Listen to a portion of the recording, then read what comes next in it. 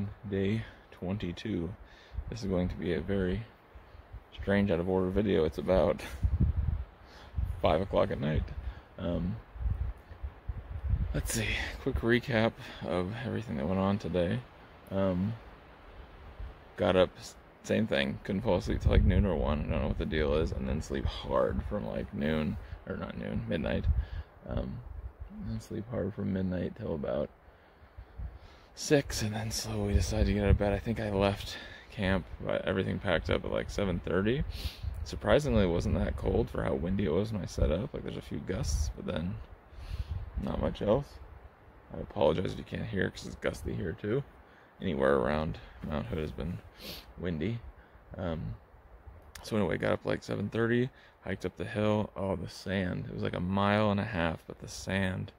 I think I looked at my Fitbit, it was like 100 floors of elevation in just 1.5 miles. And the sand just slows you down, sucks it out of you. Every step, you take one step forward and half of it goes away with the sand moving. So it didn't take a long time, like an hour or so. But got up there. It was pretty much dead. I mean, the parking lot was full. People are already taking the ski lift up. There is a small glacier still up there that they're skiing on. So the lift was running up to there, and a bunch of people mountain biking, and a bunch of people running and hiking and all that stuff. But the lodge was relatively dead in the morning.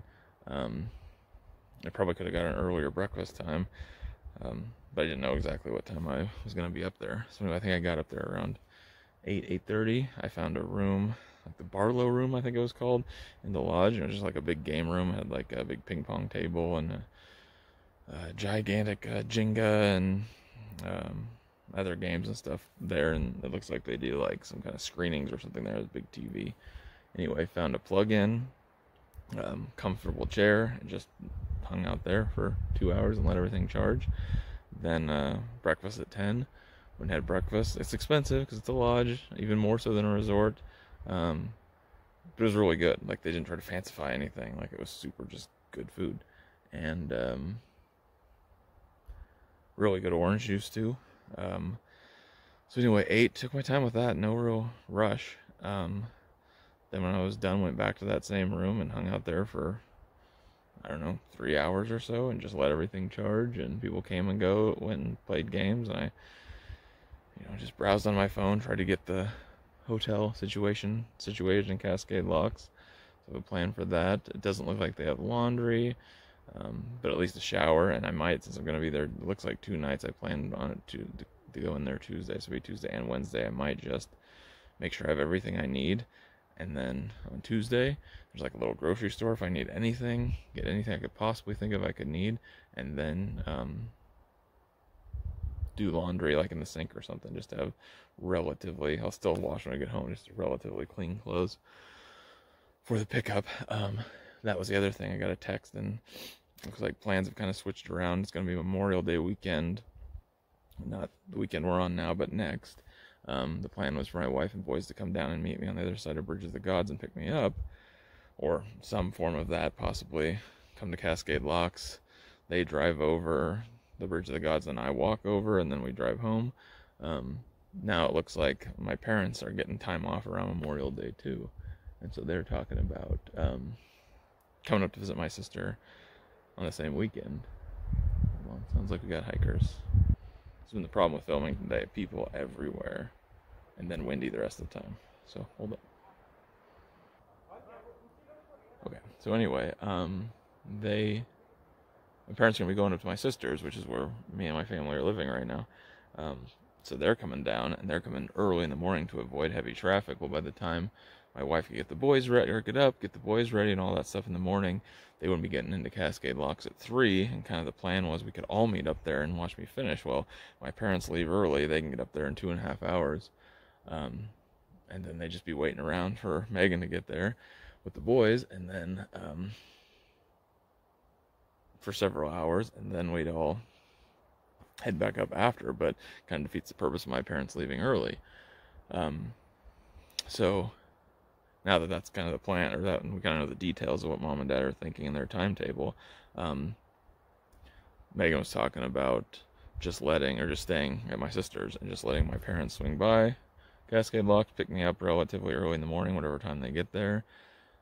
Finish up, and that way I'm back to them and the boys in an earlier time. So it's not the picture perfect family's there, boys are there to greet me or whatever, but you know, the whole trip is, you know, constantly, it has to be an evolution to make it work for everyone. And they came down and did a lot last weekend, and it was a lot for her to pack the boys up, a lot of car ride for them, and I even stayed an extra day longer with them, and it made their car ride back even longer. So anything I can do to just make it easy so she doesn't have to pack up the boys, and technically I get to see them sooner. So yes, they don't see me finish, but I don't know that Alice and Phoenix would really, I mean, Phoenix for sure not, but I don't know if Alice would really, if it would matter that much to him to be there or whatever. I know Megan's a little upset about it, but if it gets me there sooner and less driving for her, then it works. So that is the plan. Cascade Locks Thursday morning. I'll probably get in there. I look at that at timetable. I'll probably get in there Tuesday. Anyway, the rest of today. So breakfast, sat around, got all that kind of figured out and squared out, and then they have another place where you can have lunch. It's a little bit cheaper, more of like a cafe type setting or whatever, and it closed at 2, so I went down. So I had breakfast at 10, waited, and I went down like at 1:45, like just before they closed, because it was so close together meals, and got a burger and fries and a cookie and that kind of stuff, and milk, which I haven't had milk in. I've had chocolate milk, but just plain milk. I was like, man, I haven't had that in a month now. That's super weird for me. So had that was super good. Another place to charge there, so I charged a little bit there, and then I went back because the chairs weren't as comfortable as back in the other place. Back to the lodge, sat there for a few more hours, charged some more, kind of looked at gut hooks to kind of see. There was a campsite like 1.5 away from the lodge, because everything near the lodge, like there's tons of tents, tons of people set up there, so it's like if I can get just something a little ways and cut tomorrow's hike down just a tiny bit. So I found a nice spot. Actually, I'll flip it around. Right up there. Set up tent. It's like super early. I think maybe the earliest I've ever set up a tent out here on this trip. And at like 5, but I got good service still. Batteries are, it didn't give them enough time. They need kind of an overnight to get a full charge, but got both of them halfway charged. So that's not too bad, and should be plenty for the next 3 days, or rest of today, and then 3 days. So anyway, roughly the plan is a 20 tomorrow, or somewhere near there, 18, see how I feel. I think I need to do, I was looking at it, I can get an 8 mile into town. I think that's the last tent site on gut hooks before Cascade Locks, is 8 miles from town. So I can get to there if I do roughly 2 20s. I don't have to get right to there, because I think the check-in, I gotta double check it. It said noon on my reservation, but I think on their website it said 3.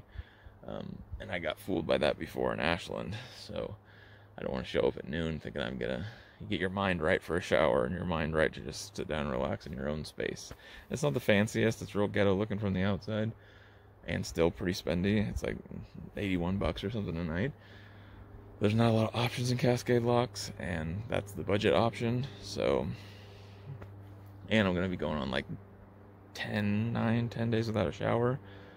So, yeah, and it'd be nice just to know the hike for the most part, besides the Bridge of the Gods is behind me, and just hang out and chill and get clean and rested and whatever before I head home. And then I don't have like a day where it's like, oh, I can't do anything because I'm so tired.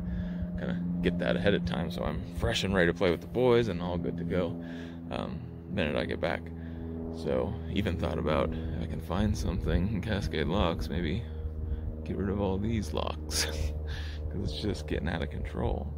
But anyway, so that's the plan. 20 tomorrow, which I've been doing 25s and 28s. The day off I should be able to do 20 no problem, plus majority of it is downhill. I should see, I can't remember the falls. There's a Notorious Falls on this section headed down, and there's also a couple, or 1 or 2 river crossing sections, but I should hit most of that tomorrow and be done with that. I think, no, it might be the next day. Possibly tomorrow, or possibly early the next day, I get my last view of Hood before you start down the long descent, because we're way up here at Hood, and Cascade Locks is in the gorge, which is at 0 elevation, right at sea level almost, I think. So all tons of downhill from here. So should be relatively smooth, easy. Should be about the same time setting up. I mean, depending on what time I go to sleep tonight and how late how late I sleep in, should be relatively easy going tomorrow and be done about this early. So mentally, I have to accept after 3 days of pushing it previous to today, a little bit is okay, even though the draw, it's like the reservation's not till Tuesday. If I get into Cascade Locks early, it's not gonna do me any good. It does look like they have a nice diner style drive-in type thing that does milkshakes and food. So if anything, if I got in too early on Tuesday, I can hit that up first and kill some time. So, and lots to see and explore in Cascade Locks. There's the island, Thunder Island, I think it is. Haven't been out there. There's like a brewing place out there. Not that I care about that, but to go out on the island would be cool and get some good pictures of the bridge and just kind of hang out there. So, but first thing first, 3 days down there, 2 20s and a 8, I think it was, or yeah, dude, that makes sense because there's 50 and I did 2 today almost. So 2 20s and an 8. I don't know that I'm going to find something closer to Cascade Locks than that last one at 8 miles because it's severely downhill and the chances of finding a flat side on the downhill. So that's really the last one. So 8 miles is the closest I can get. I could do a 20 plus tomorrow, depending on how I feel in terrain and how early and whatever, and then leave the next day, what's that, Monday, to only have like a 15 or 12 or something like that. That would be nice, and then an 8. So we'll see how I feel tomorrow. There's a little stiffness as of yesterday, like the left side of my calf, which is brand new. Never had that at all. Didn't go away with the resting today, but I haven't really fully laid down and elevated or anything like that. So we'll see if it's there tomorrow. I'm sure it will be in some form or fashion. Yeah, so I just got to take it easy these last 3 days and finish up, and then have 2 days to rest, and done and done. So it's crazy to look at the map and see how much of Oregon is behind, and then to think back of like mindset back in Ashland. I mean, I don't want to get up ahead of myself. I still got 50 miles to do, but it is crazy. So I think that's it for today. Gonna be a short video. Hopefully I can do a more normal morning video and be a lot of stuff to film or talk about or whatever. Maybe I'll make the last couple a little bit longer. There's some things that I thought about talking about on here that I haven't, so it's like maybe we got 3 days left and a little bit of time. Maybe now's the time. We'll see. So I'm gonna climb in there and relax the rest of the night and see how long it takes me to fall asleep, and probably use a chunk of phone battery and try to stay somewhat entertained, because I don't think I'm going to be super tired. I haven't been able to fall asleep till midnight when I was doing 26-mile days. What did I do today? Maybe 4. I haven't even looked 3. Well, I don't know about falling asleep now. So, but food, sometimes that helps. I did bring a Mountain Dew out with me. I don't know if I should. I think probably save it for tomorrow. It's nice and cold now, though. But I didn't want to bring 2. They were expensive out of the vending machine. It was like $3.50. Ridiculous. Everything in that place was expensive. But those are behind me now. So anyway, that's it. Peace.